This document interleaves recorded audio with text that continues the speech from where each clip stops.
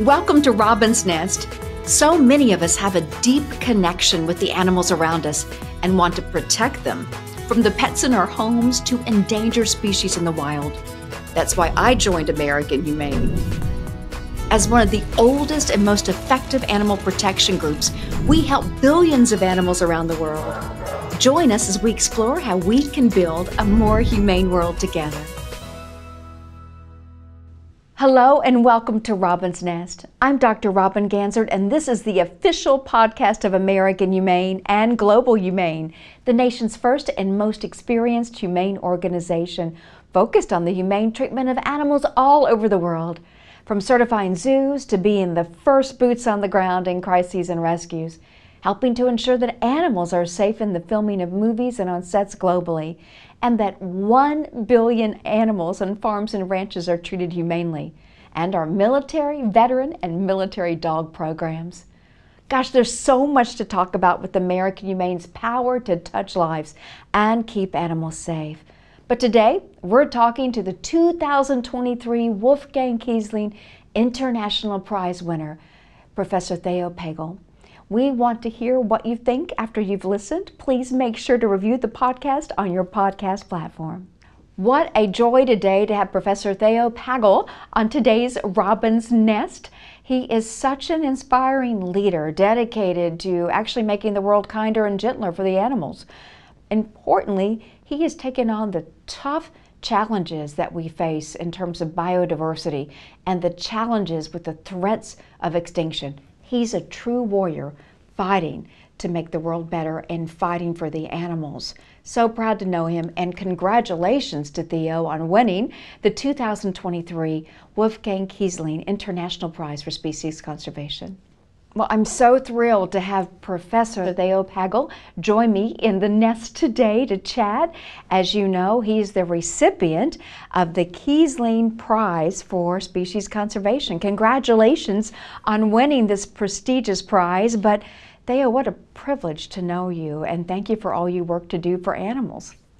Oh, thank you very much. I'm so thrilled still about this honor, and I hope that this prize will lighten the conservation projects and the conservation efforts we are all doing, and hopefully we can raise awareness that more and more people go on and save biodiversity. I just want to stop for a minute and say, in the space of conservation, you are one of those rock stars, those legends in the making because of all your leadership roles and leading by example. But it all starts at the very beginning. And you shared with me about some tadpoles earlier. Can you back up a little bit and say, how did you get inspired by nature? I was inspired by nature because I was in contact with nature. So as a young boy, I caught tadpoles and I raised them in an aquarium in my room. And my father was an animal lover. And we were a little bit crazy. So we had a lot of different animals at home. We kept and bred a lot. And that was the reason why I decided to study biology and become a conservationist. That is incredible. It does usually start at home, inspiring the next generation, and your father did a great job. I think he'd be so proud of you today, not just because of winning the Kiessling Prize, but all the other accolades as well. The former president of WASA, you know, you're the chair of the Reverse the Red campaign, which is stunning. You've created so many groundbreaking initiatives in this space. When I think about someone who is so worthy and the vision of what this prize was meant to be, the Wolfgang Kiessling International Prize for Species Conservation is definitely you. With all of that you've done, tell me, was there one favorite project or initiative that you've had in your career that really touched you? Oh, that is very hard to say because there were many. I think what I would like to mention is that it is not only me, it's the whole team of experts working at Cologne Zoo and all the other partners we have. So at Cologne Zoo we were able to breed endangered species like the crocodile lizard, the Vietnamese crocodile lizard, or the Philippine crocodile. And the most endangered crocodile species we have on planet, less than 100 are out there in the wild. So we bred animals. We brought them back to the Philippines just recently, some months ago. Oh my goodness. And with these animals we were able to raise awareness, and we will have a reserve where we can release these animals and start a reintroduction program, and that is one of the examples I would like to mention. So zoos can do and make the difference. So you talk about zoos making a difference. We've also known that there have been a lot of criticism over the years of zoos and aquariums. Zoos as being where they keep captive animals. Zoos are quote-unquote prisons for animals. I disagree with that, and I know you do too, but share why that thinking is detrimental to saving species. First of all, I would like to correct you. It's only a few who are against zoos, and they are allowed. Thank you. So we have done research in Germany, for example, and almost 85% are pro-zoo. Only a few are anti, and some have no idea what they would want. But zoos have changed, you know. Zoos are conservation and education centers nowadays. Scientifically run zoos like ours here in Cologne Zoo, Germany, and you have many here in the States. We do a different job than our predecessors, you know. They started to show different species, and we are now really on an on an eye level with other NGOs working in the field of conservation. And that makes me very happy that yeah, we can contribute and we can reach out to the people. We can really get them interested, enthusiastic. We can tell them the story, why biodiversity is so important. You know, without biodiversity we cannot live. And biodiversity is not only some species of animals. It's about plants, it's about habitats, biomes. So everything together will help us as humankind to survive on this planet. And without, there's no future for us. But we have many stories of success and of hope. So I'm very optimistic that we can change the world to the better. I love your optimism. And first of all, I love too that the recent studies in Germany show that most everyone's pro zoos and aquariums, which is a beautiful, beautiful thing for the space, because we know that's where we help to inspire the next generation of conservationists, like you were inspired by those tadpoles and those other creatures your dad had in the home. What a beautiful story there. When I think about the challenges we face with the loss of species, that led you to be part of an incredible effort called Reverse the Red. Right. Can you explain to our visitors in Robin's Nest, what is the red? What are we reversing, and what does that loss mean to our planet? So the IUCN, the International Union for the Conservation of Nature, they have a so-called red list, and we assess and we find out what is the status of the species in the wild. Unfortunately, at the moment, we know that 40,000 animals, even more, are at the moment endangered. That is about a third of all animals which we ever assessed. So tell me that number again. 40,000 species are endangered. And that is a point where I have to say we have to do something. You know that the extinction rate is 100 to 1,000 times more than normal through humans. So we have a responsibility. And the Species Survival Commission of IUCN and the World Association of Zoos and Aquariums, they have initiated this campaign or let's say initiative, Reverse the Red. We want to reduce the red from the list. Yes. And we have 3 goals. One is to start a movement, like, you know, Greta Thunberg. She did a great work in Europe to raise climate change to the mind of the people. We want to create centers for species survival. Yes. That is what we will do. When I'm back in Germany, I have talks to people who are interested in getting a position in Cologne Zoo. And we want to raise next year the first World Species Congress. That was always the idea of IUCN, and together now we want to raise this awareness. Probably it will become a 24-hour virtual online conference, and we need to get this story to the people. We need to save biodiversity. And it's not just for the species, it's for us as well. And I'm very happy to co-chair this initiative with my colleague and friend Jean-Paul Rodriguez, who, by the way, was the first winner of the Wolfgang Kiessling International Prize for Species Conservation, which makes me very proud and happy. And that shows that I think we are on the right track. And together with the society and the experts, we have to and we will succeed to make a better planet. And you say it with such definitive energy. I love that. I love it. And that's very important, because it can seem daunting when you see the numbers, when you see the red, when we hear and see the news lines, the headlines that say 1 million species at the risk, of being gone. It's plant and animal species in our lifetime or our children's lifetime. Those numbers are so staggering, but yet you speak with a definitive optimism. So let's go into that World Congress again that I know that you're creating, the first ever of its kind on species conservation.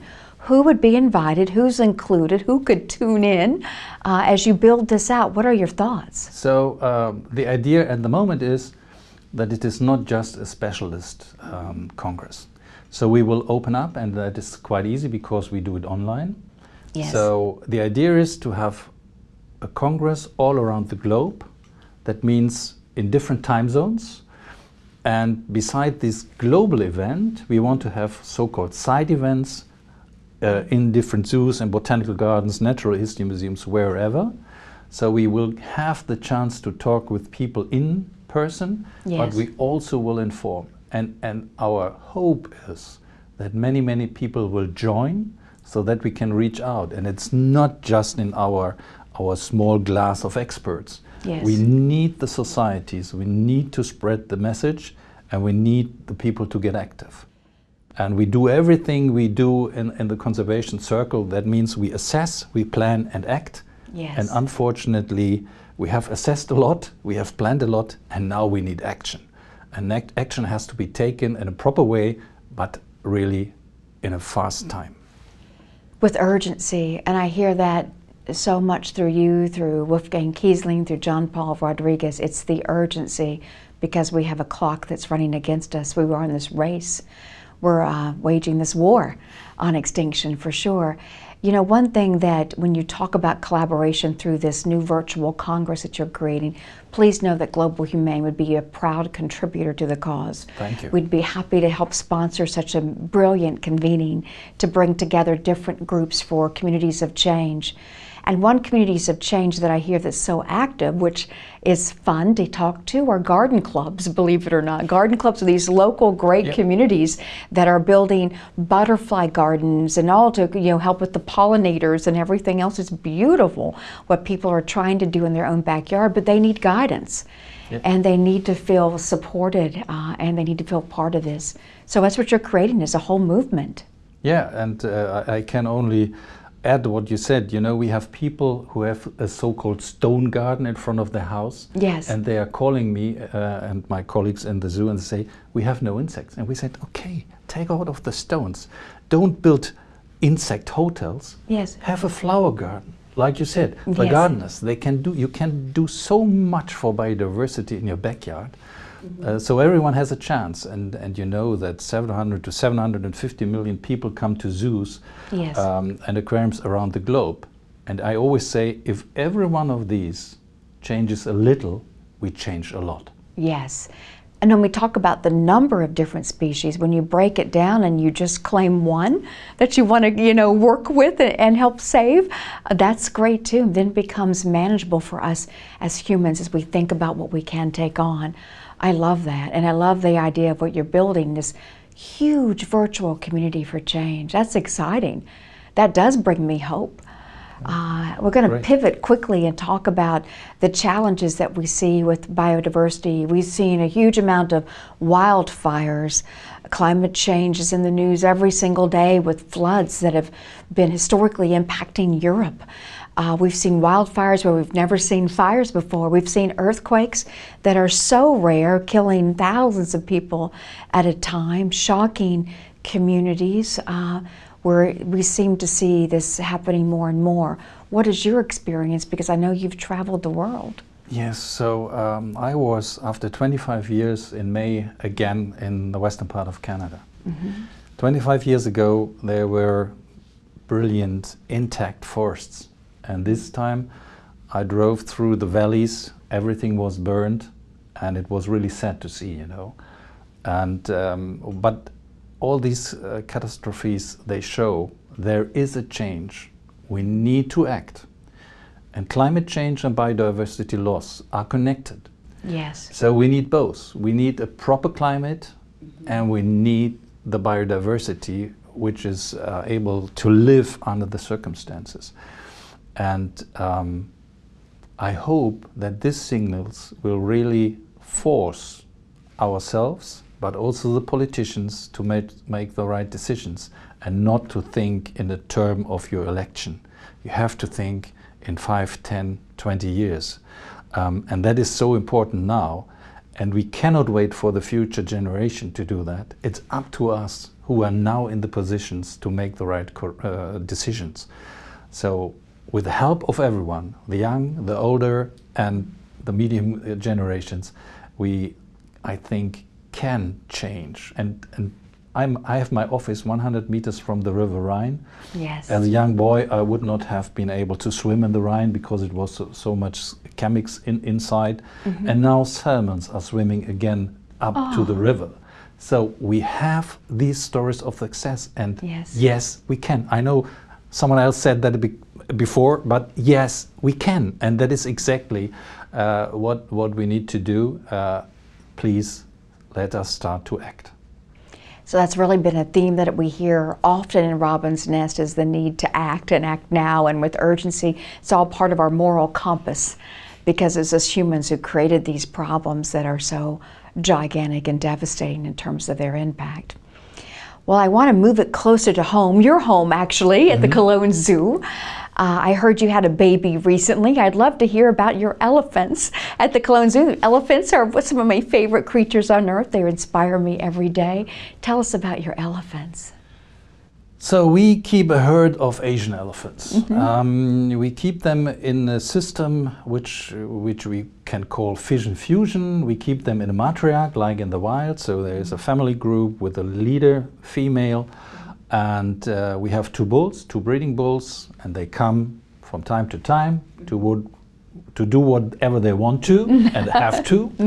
And we started to breed elephants in 2006, and since then we have now 13 births, and the last one is born on the 13th of June this year. And it's a female. She's called Zarinya, which means a little bit like you can trust her. Yes. And she is a lovely animal, and what we see is that because we don't keep the elephants in on-hands anymore, not like you can see in Thailand or in a circus.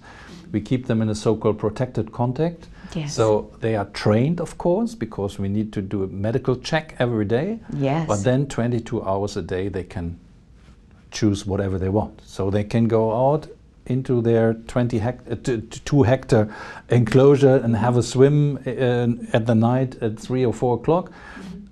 So they make their decisions themselves, and we breed in the herd. So the young males and the young females, they are used and know what happens if there comes a birth. Yes. And the mother who gave birth this year, she was already born at Cologne Zoo in 2012. So we have grandmother, mother, and grandchild, which makes us very happy, because we are on the way to create a natural system of a bonded family, and that makes us very proud. I can't believe 3 generations. That's very exciting. Yeah. And all doing well. I saw some photos you shared. Thank you for sharing. They make me very happy. Do you have any other favorite animals that you'd like to share with our friends in the nest? Of course, mainly my colleagues and friends, they know that I'm very much involved and interested in birds. So I'm an ornithologist, and there's one favorite bird, of course, that is the Bali starling, a white bird, starling, only occurring on the west coast, west northern tip of Bali. First described by a German ornithologist, Dr. Erwin Stresemann. And I created a breeding program for this bird even before I started my career in the zoo. And we are able to say this bird is saved in human care. It's still not saved in the wild because there's still some poaching going on, but we have brought back birds to Indonesia. We support the reintroductions in several areas now, mainly in the Bali Barat National Park. And that is, of course, my favorite bird. It's a very special bird. It's its own genus. It has a blue naked skin around the eyes and a little crest. And yeah, I love it. It's beautiful. And tell us the name of it again. Bali starling or Bali myna. Oh, I love it. Yeah. I love it. That's spectacular. Well, on behalf of all of us in Robin's Nest, congratulations on being the recipient of the Wolfgang Kiessling International Prize for Species Conservation.